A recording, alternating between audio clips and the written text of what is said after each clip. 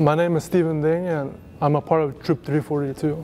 So I was a Weebelo with Troop 6114, and I had a lot of fun with it. And I decided that's what I want to do. Like, I want to keep being in this program. I continued my journey with Troop 342. So what I enjoyed most about scouting was camping. I like to go camping, and I like going different places. One of my favorite camps was the Boxwell summer camps. I went about 4 or 5 times.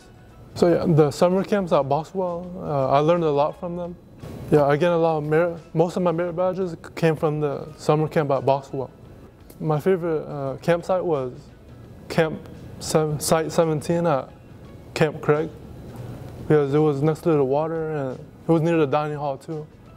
One of my favorite memories was we went fishing at night, and then we caught a really long fish. And there was a contest for who caught the longest fish, and we got first place for it. So the way I came up with my Eagle project was that we went to the temple, the Buddhist temple, and we would go like every Sunday. And then I heard the master, like, he was talking to the people about the need to expand the parking lot because they didn't have enough space. So immediately I wanted to help out, and that's how it became my Eagle project. It took us a long time to prepare for the project.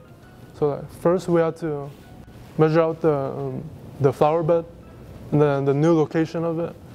And then we needed to find the tools we needed, and then we had to gather it. Most of the stuff, we reused it, and that we already had the tools.